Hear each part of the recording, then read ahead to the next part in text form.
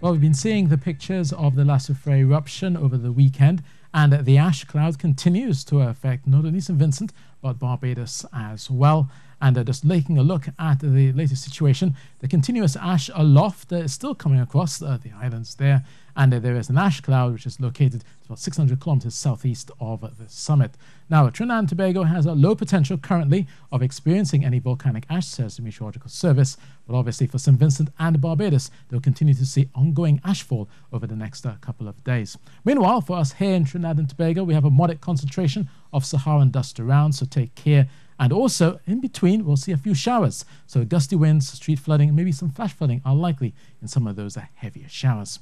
So let's look then at the forecast across Trinidad and Tobago tonight. It will be partly cloudy, especially across parts of Tobago, also hazy at times. But as you go through the day, notice that the heat will build, and you'll likely see one or two showers coming through, particularly along the southern part of Tobago. And again, there's a low chance of a heavier shower.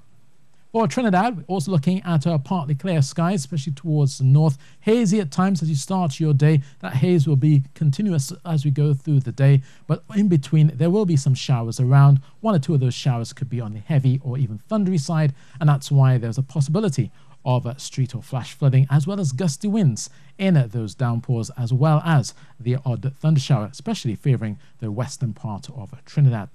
So tonight's low then, 23 degrees Celsius expected at Piarco, 24 at Crown Point, 31 degrees Celsius tomorrow's high. Now temperatures will remain quite comfortable throughout the rest of this week. Through Wednesday, maybe a bit more cloudiness, especially for Trinidad and Tobago. Additional cloudiness and some showers are therefore possible, and we'll also see a couple of brief showers at the end of the week.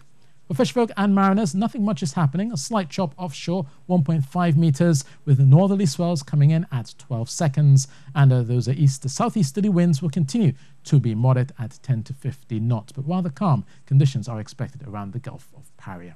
So that's your forecast, and that's it from me.